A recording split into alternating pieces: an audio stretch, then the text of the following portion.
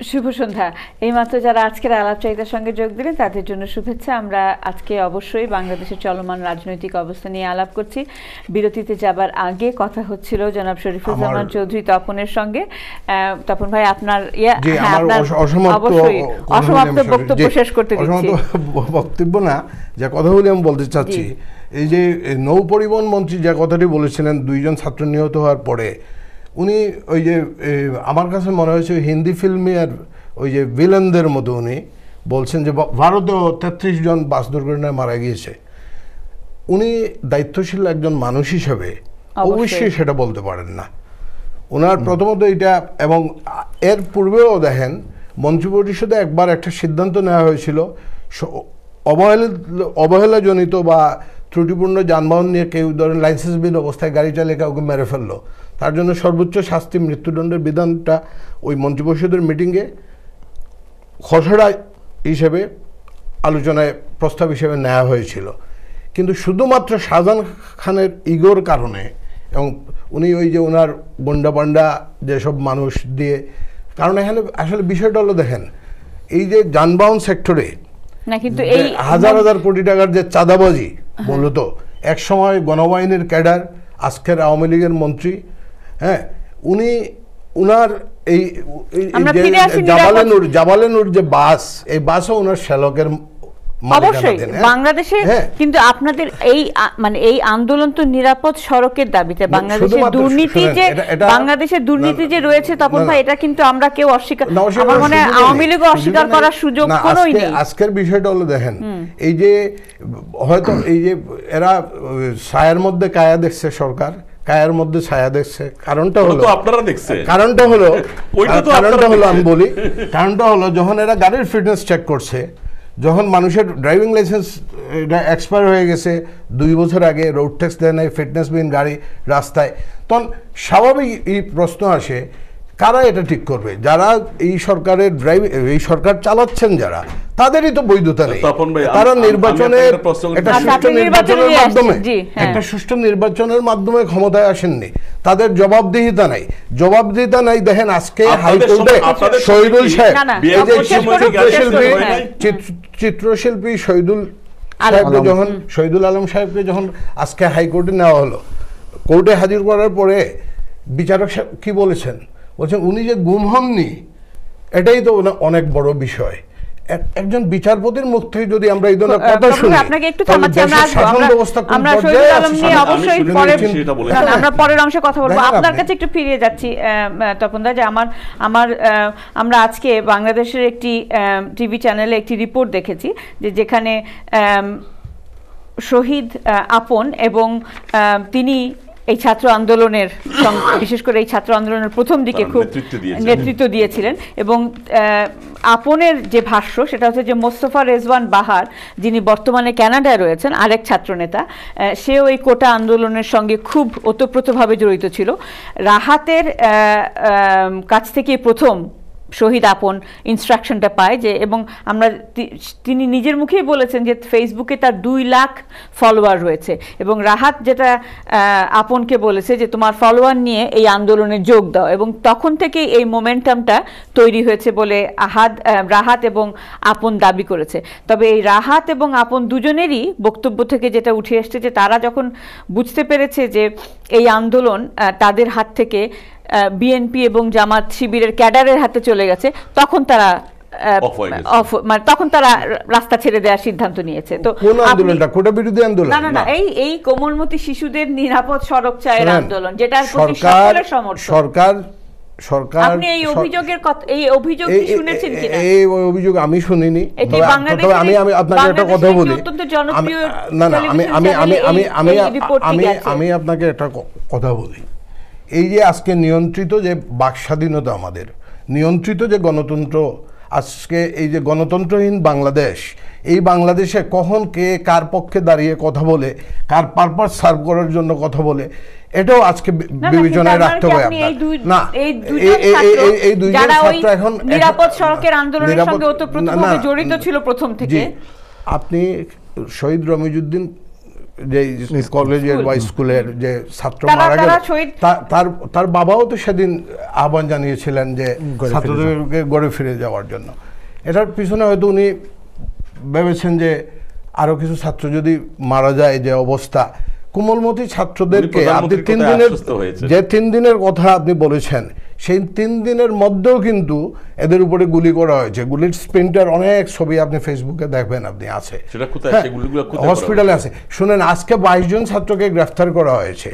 আপনি কি দেখাতে পারবেন বার্নিকাটের গাড়িতে যারা হামলা করলো, আপনার সেদিন যারা এই যে জিগাতলায় সাধারণ ছাত্রছাত্রীদের উপরে ইস্ট ওয়েস্ট ইউনিভার্সিটিতে যারা আক্রমণ করলো, আমার কাছে ছবি আছে।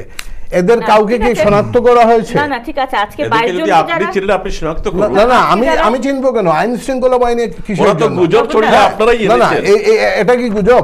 এই ছবিটা ওদেরকে তো আমরা এই ছবিটা গুজব। এই ছবিটা কোন কালে? পুলিশ বলে এই যে লুঙ্গি আপনি করে এই যে লাঠি হাতে পুলিশের সঙ্গে না না, আপনি গলাবাজি করতে পারবেন। আপনি যখন কথা বলছেন, আমি কিন্তু কথা বলি নাই। আজকে এই সবই গুজব, কিন্তু যে কোনো ছবি আপনি গুজব করতে পারেন। শুনেন, ডেস্টিনি গুজব, আপনার শেয়ার মার্কেট গুজব, সোনালুট গুজব, রিজার্ভ ফান্ড গুজব, সবকিছুই গুজব, কয়লা গুজব, পাথর গুজব, সবই গুজব। গুজব দেশে আজব এক সরকার আছে। স্যার, আপনার কাছে আসতে চাচ্ছি যে অবশ্যই সামনে নির্বাচন, তো এই প্রেক্ষিতে বাংলাদেশের এই ছাত্র আন্দোলন যেটা শুরু হলো একভাবে, শেষ হলো আরেকভাবে, এটা বাংলাদেশের বর্তমান সরকারের জন্য বিশেষ করে দেশে এবং দেশের বাইরে তাদের যে একটা, তারা নিশ্চয়ই চাইবে নির্বাচনের আগে একটি ইতিবাচক অবস্থান, ইতিবাচক ভাবমূর্তি তারা বজায় রাখতে পারে। তো সেক্ষেত্রে বিশেষ করে দেশের বাইরে আন্তর্জাতিক মেইনস্ট্রিম মিডিয়াগুলো যেভাবে বলা যেতে পারে বেশ নেতিবাচকভাবে এই পুরো ঘটনাটিকে তারা কভার করেছে, তো সেক্ষেত্রে বর্তমান সরকারের কাছ থেকে যেটা আমরা বারবার শুনতে পাচ্ছি যে এক্ষেত্রে ফেসবুক, সোশ্যাল মিডিয়া বিভিন্নভাবে বিভিন্ন প্রপাগান্ডা চালিয়েছে, যেগুলোর অনেক কিছুই অসত্য। দাবি করা হয়েছে যে ধর্ষণের যে ছবিটি ব্যবহার করা হয়েছে সেটাও ভারতের একটি ছবি, এবং এখানে ফটোশপ করা হয়েছে, এবং বিভিন্নভাবে এই সরকারের পক্ষ থেকে যেটা আরেকটি দাবি এসছে যে ইন্টারন্যাশনাল বিভিন্ন লবিস্ট, জামাত, বিএনপি, তারা রিক্রুট করে এটাকে একটা নেগেটিভ ইমেজ বিশ্বের দরবারে দেওয়ার চেষ্টা করা হচ্ছে। তো এই আপনার অবজারভেশন কি এই ব্যাপারগুলোতে?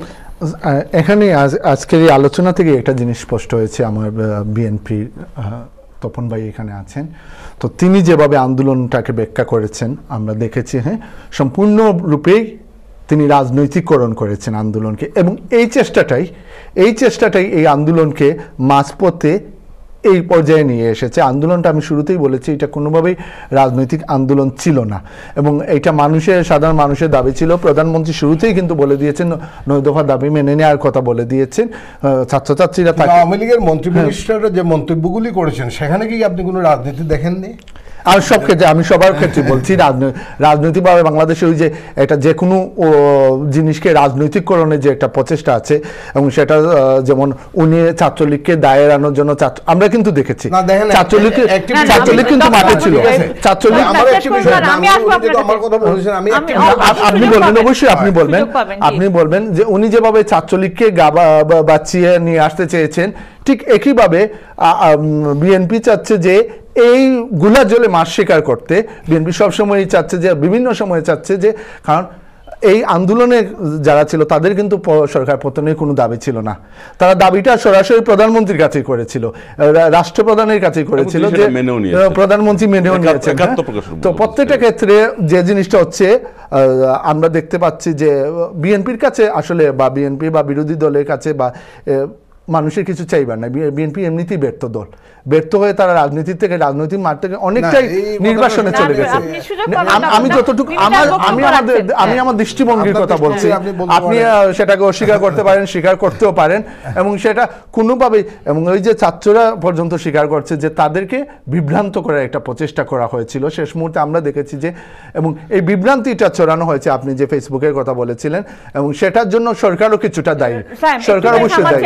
একটুখানি থামাচ্ছি, আপনার কি মনে হয় যে বাংলাদেশের মানুষের একটা বর্তমানে যে একটা আশঙ্কা যে একটি গণতান্ত্রিক দেশে আমরা একজন মানুষের যেটা সবচেয়ে বড় অধিকার বাক স্বাধীনতা, আমার যেই মত হোক অ্যাজ লং অ্যাজ সেই মত রাষ্ট্রদ্রোহিতার পর্যায়ে না পড়ে, আমার স্বাধীন মতামত প্রকাশ করার সম্পূর্ণ অধিকার আছে, এবং সেটা হতে পারে সেটা সরকারি দলের পক্ষে যেতে পারে, সরকারি দলের বিপক্ষেও যেতে পারে, কিন্তু গণতন্ত্র হচ্ছে সেটাই যে আপনি সব দলের মতকে আপনি যতক্ষণ সেটা রাষ্ট্রদ্রোহিতার পর্যায়ে না পড়ে দেশকে অস্থিতিশীল না করে আপনাকে দেওয়া হবে সময়, সেক্ষেত্রে সেই পর্যন্ত আপনি আপনার বাক স্বাধীনতা এক্সারসাইজ করতে পারেন। কিন্তু বর্তমানে যেটা দাবি করা হচ্ছে, যেটা আশঙ্কা, এবং বিশেষ করে মানবাধিকার কর্মীদের কাছে যারা সত্যিকারভাবে নির্দলীয়ভাবেই মানবাধিকার প্রতিষ্ঠার জন্য কাজ করেন, তাদেরও যেটা আশঙ্কা যে বাংলাদেশে বর্তমানে গণতান্ত্রিক চর্চার অভাব দেখা যাচ্ছে, এবং এই আন্দোলনটি যেভাবে প্রথম থেকে সরকার হ্যান্ডেল করেছে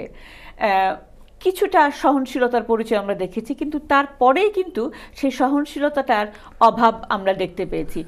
আপনি দেখতে পাবেন যে অনেক সাংবাদিককে কিন্তু পেটানো হয়েছে, সাংবাদিকদের ক্যামেরা কেড়ে নেওয়া হয়েছে, হ্যাঁ, এবং আসলেই কিন্তু বাক স্বাধীনতা প্রশ্নবিদ্ধ হয়েছে। বাক স্বাধীনতার গলা চেপে ধরে একটা প্রচেষ্টা আমরা দেখতে পেয়েছি আন্দোলনের শুরুতে না, এবং শুরুতেই কিন্তু আন্দোলন দমন করে একটা আন্দোলনকে শেষ করে দেওয়ার একটা চমৎকার সুযোগ কিন্তু ছিল, আওয়ামী লীগের কাছে ছিল, প্রধানমন্ত্রীর কাছে ছিল, কারণ এই যে আন্দোলন থেকে দৃশ্যমান কিছু পাওয়ার ছিল না, এটা একদিনে শেষ হয়ে যাবে না।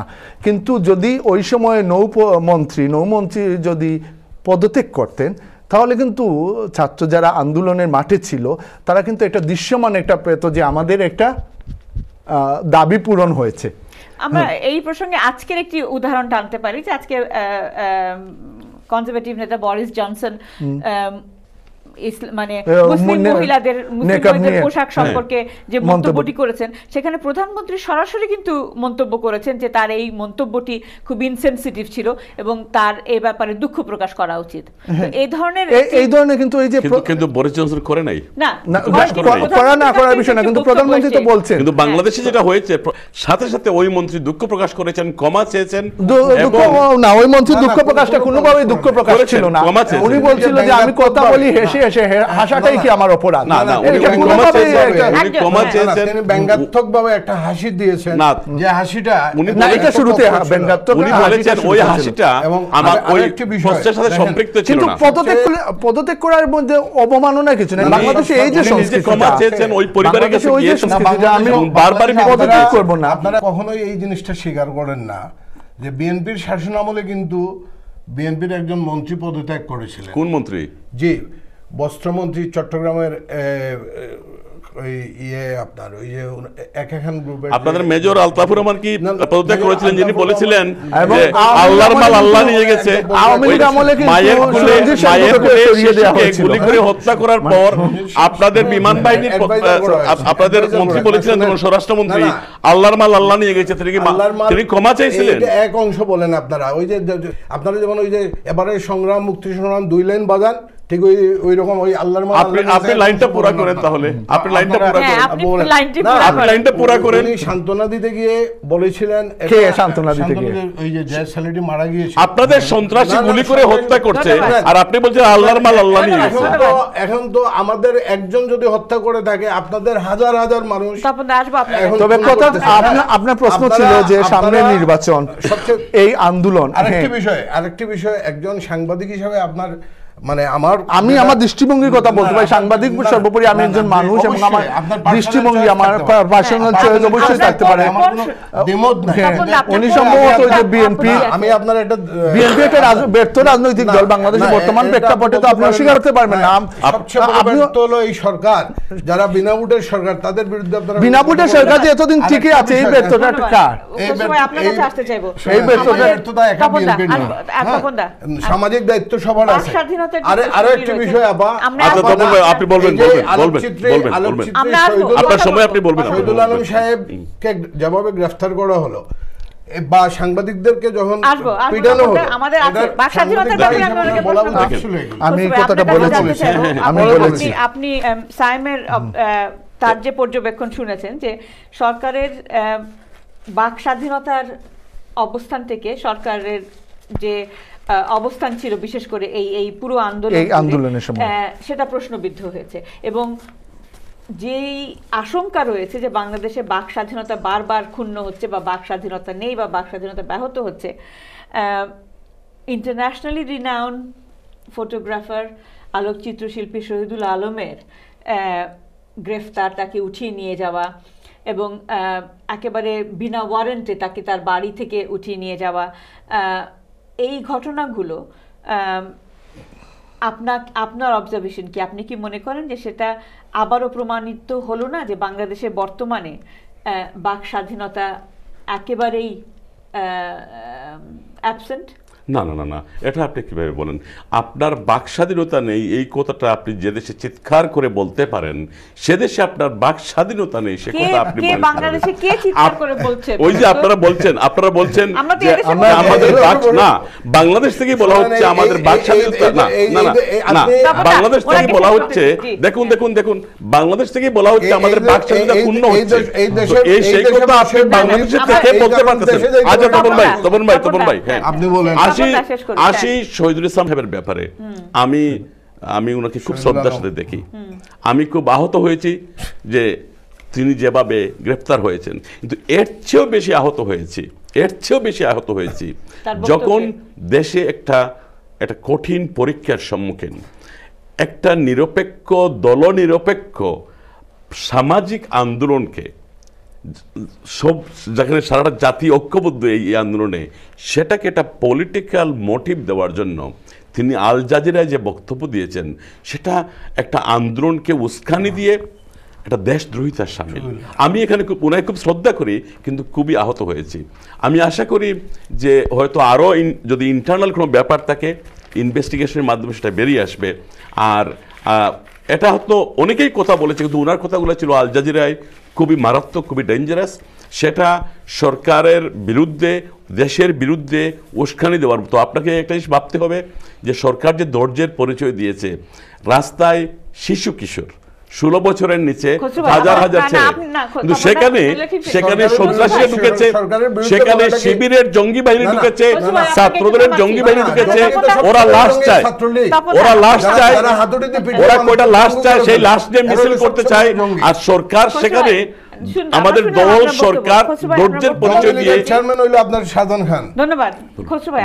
আপনার কাছে একটা অবজারভেশন আমাদের, যে শহীদুল আলমের মতন একজন ইন্টারন্যাশনাল রিনাউন্ড ফটোগ্রাফার, তিনি যদি বক্তব্য দিয়েও থাকেন, তার নিজস্ব বক্তব্য, সেটা যদি সরকারের বিরুদ্ধেও হয়ে থাকে, বাংলাদেশের বর্তমান সরকার একটি গণতান্ত্রিক সরকার বলে তারা নিজেদেরকে দাবি করেন, সেই সরকার কি এতই ঠুনকো, এতই হালকা যে একজন ব্যক্তি, না শুন আমাকে ফিনিশ, একজন ব্যক্তির বক্তব্যে সরকার পতন হয়ে যাবে, দেশ অস্থিতিশীল হয়ে যাবে? সেক্ষেত্রে যেটা সায়েম বললেন যে সরকার যদি আরো পরিপক্কতার, রাজনৈতিক পরিপক্কতার পরিচয় দিতেন, যে ঠিক আছে তিনি তার বক্তব্য দিয়েছেন বাট এই বক্তব্য কোনোভাবেই সত্য নয়, এবং সরকার সেক্ষেত্রে একটি বক্তব্য প্রদান করতেই পারতো, এবং আল জাজিরার কাছে আরেকটি ইন্টারন্যাশনাল মিডিয়ার কাছে তারা তাদের বক্তব্য অবস্থান তুলে ধরতে। আমাদের কি ভালো হবে না আমরা যদি অবজার্ভ করি, একটু ওয়েট করি, ইনভেস্টিগেশন রিপোর্টটা কি আসে?